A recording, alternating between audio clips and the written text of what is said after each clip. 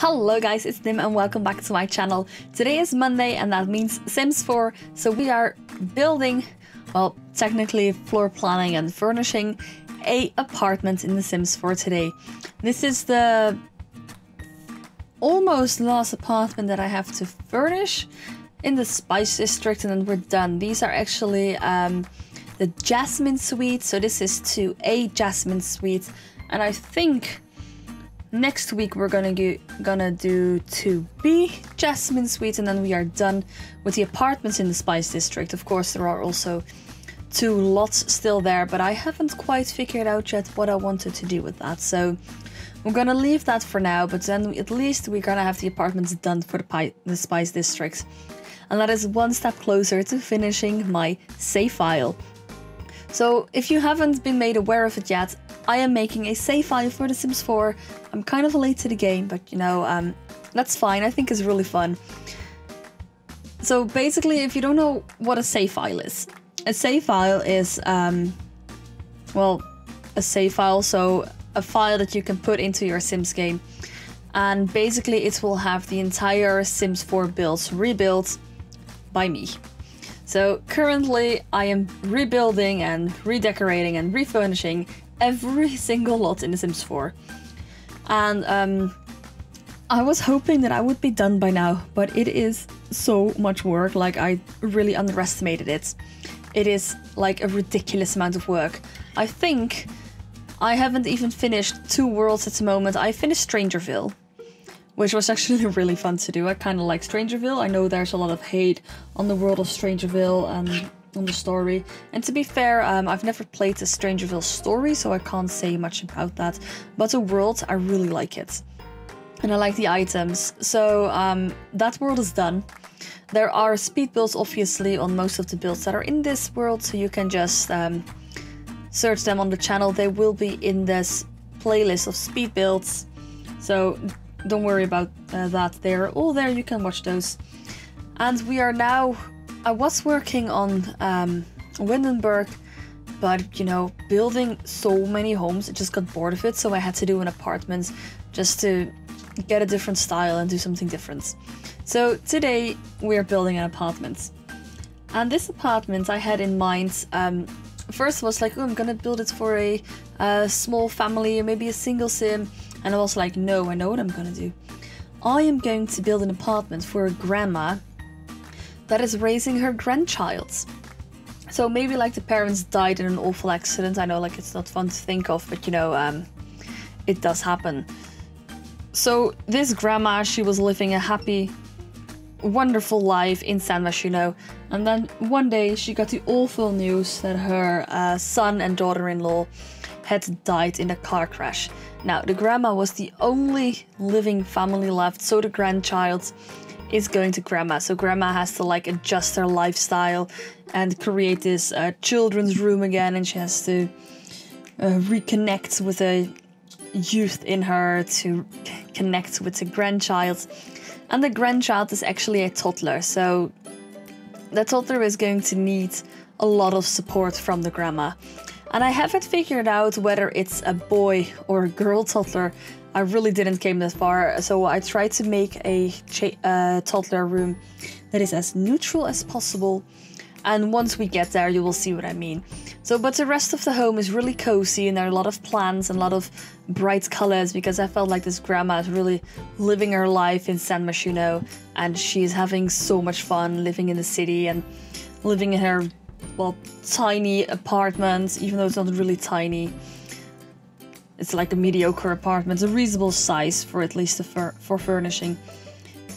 And now she suddenly has to raise a toddler and another child, so she's no longer retired. She had to find a job again, and she had to start at the bottom because her old job didn't want her back because she left, well, not that good of a note, so she had to go rediscover an entire new career. So she used to be like a chef, and now she's trying to make it in like the science career and the computer gaming career.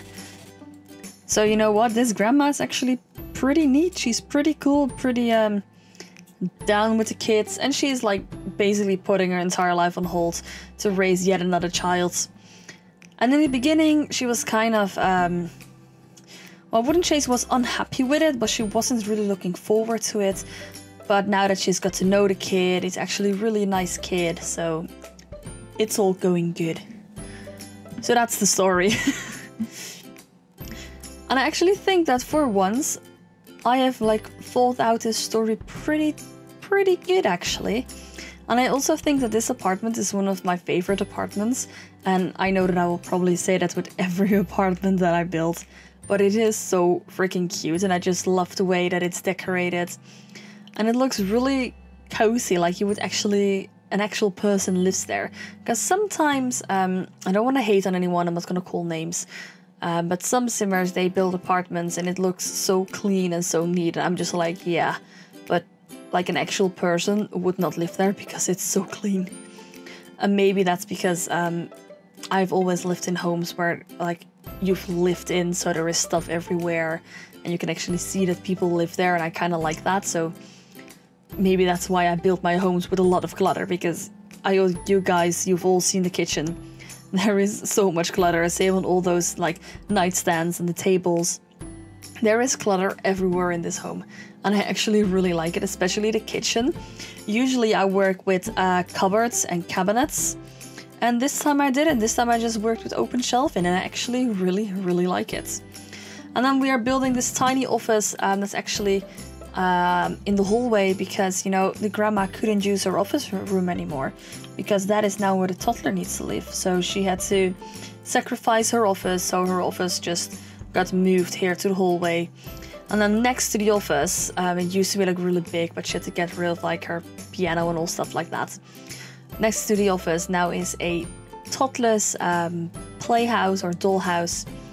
And then we are also gonna put that weird table there where you can play Catch the Llama or other weird game, but it never actually works for me because my toddlers can never use it and I don't understand why, but it's there.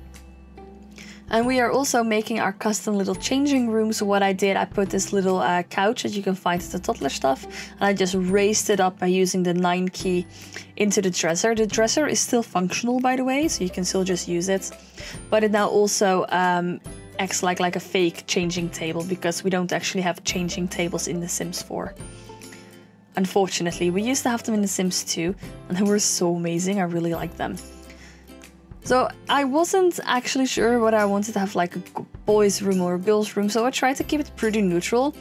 And now we are going over to the dinosaur theme, so I know that people always think, oh, dinosaurs must be something for boys, but actually I really like dinosaurs. Probably because of my brother, but I actually really like dinosaurs. I think they're amazing creatures. So we were stuffing it like this room full of dinosaur stuff. But then if you look at the pets, like stuffed animals on the bed, it actually looks pretty girlish. So you decide what kind of person lives here. I think this is going to be one of the apartments that maybe I'm going to like not put a household in, so you can make your own households. I'm not quite sure yet. I want to make sure that at least in every apartment building I have 1 or 2 families just living there, so you can play with my families if you want to, if you download the save file, once I've actually done more worlds. I think that if I've done like 5 complete worlds, oh, not overreact, 4 complete worlds, I will probably release the first version to the to the public, so you can download that and play with that, but I'm not quite sure yet.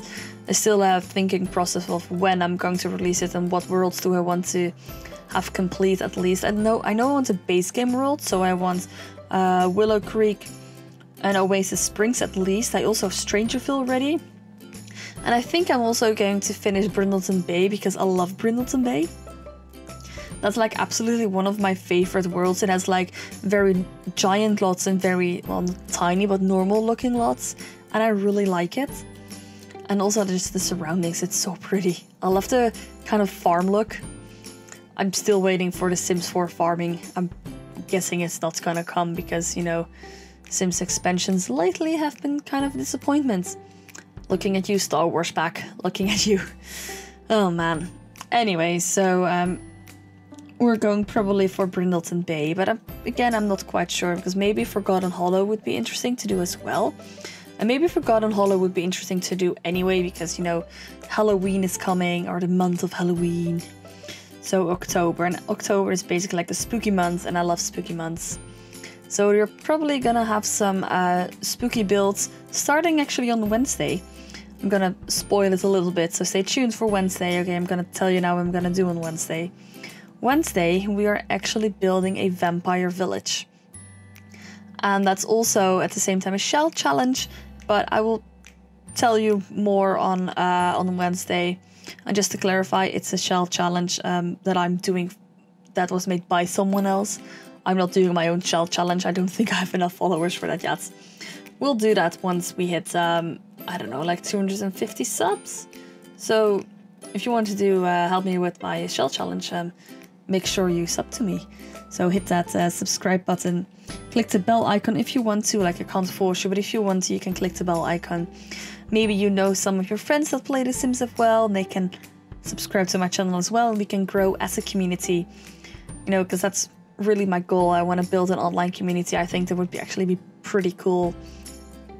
So, you know, guys, help me reach that goal. Let's go. First, we are now have like 53 subscribers. So let's go to 100. Only 47 to go, baby. Let's go. I know we can do that. So at the moment, we're doing the finishing touches. We are going to put laundry day in here because, you know, with a toddler, you're going to need to do a lot of laundry. That's just reality. And I think we are almost done. We're just doing some finishing touches as a mirror, maybe some plants, and obviously toothbrushes and soap. And I think we are almost done. So guys, I hope you enjoyed this video. Make sure you like, comment, and subscribe if you did. And I will hope to see you guys on the next episode. And bye, guys.